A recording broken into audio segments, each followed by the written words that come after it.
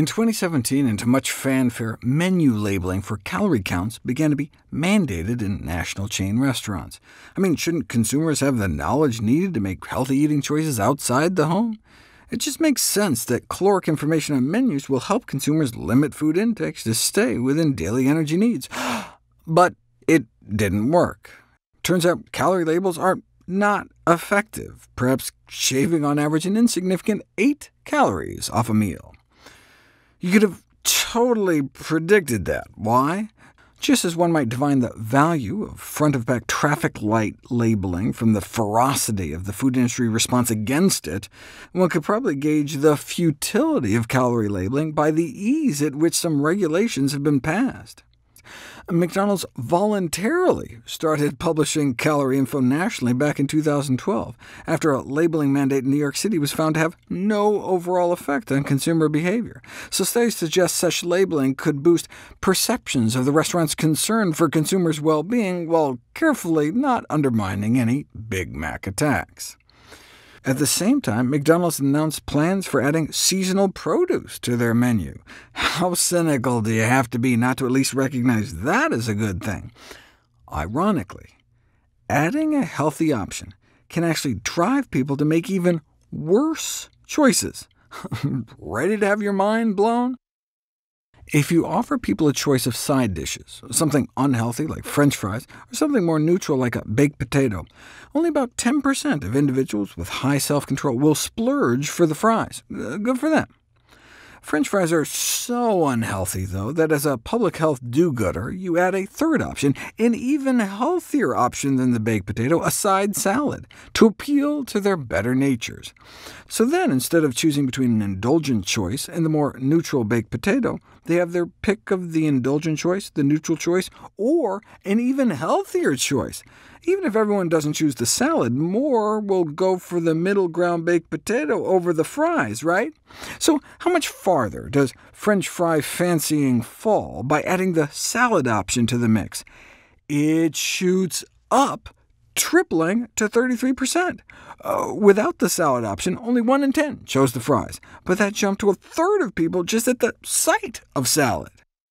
The same thing happens when you offer people the choice between a bacon cheeseburger, a chicken sandwich, or a veggie burger. In a no healthy option scenario, where people were offered the cheeseburger, a chicken sandwich, or a fish sandwich, 17% chose the burger. Swap out the fish sandwich for a veggie burger, and bacon cheeseburger preference doubled to 37%. How can just seeing a healthy option push people to make unhealthier choices? The paper describing these series of experiments was entitled Vicarious Goal Fulfillment, when the mere presence of a healthy option leads to an ironically indulgent decision. The thought is that seeing the salad or veggie burger, people make the mental note to choose that at some nebulous next time, thereby giving them the excuse to indulge now. See, there's a fascinating glitch of human psychology called self-licensing. This is when we unwittingly justify doing something that draws us away from our goals after we've just done something that brings us towards them, like justifying eating a donut because you lost so much weight last week. We reward ourselves with an indulgence that sets us back. If you give smokers quote-unquote vitamin C supplements, they subsequently smoke more cigarettes than if you give smokers what you explain are placebo pills, even though both groups were given identical sugar pills. The group who thought they were taking supplements smoked nearly twice as much, perhaps thinking at some subconscious level that since they had just done something good for the health, they could afford to live a little, which may have in effect indeed occasioned them to live a little less. You can see how this could translate into our lifestyle arenas. Those given placebo pills they believed to be dietary supplements not only expressed less desire to subsequently engage in exercise, but followed through by walking about a third less. Compared to those who were told the pills were placebos, misled participants were also more likely to choose a buffet over what was described as a healthy organic meal. Would they eat more too? A seminal study entitled The Liberating Effect of Weight Loss Supplements on Dietary Control put it to the test. Participants were randomized to take a known placebo or a purported weight loss supplement, actually just the same placebo, and later covertly observed at a buffet. Not only did the supplement subjects eat more food, they chose less healthy items. They also ate about 30% more candy in a bogus taste test, and ordered more sugary drinks. Hence, the investigators concluded, people who rely on dietary supplements for health protection may pay a hidden price, the curse of licensed self-indulgence.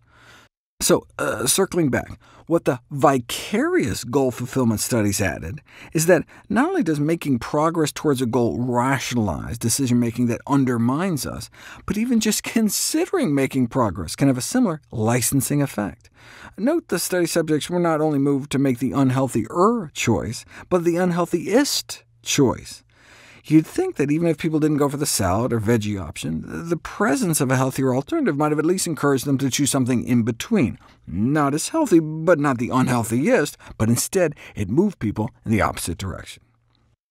Compared to the no-healthy option of chocolate-covered Oreos, regular Oreos, or golden Oreos, adding a lower-calorie Oreo option doubled the likelihood that the study participants would go straight for the most indulgent chocolate-covered option.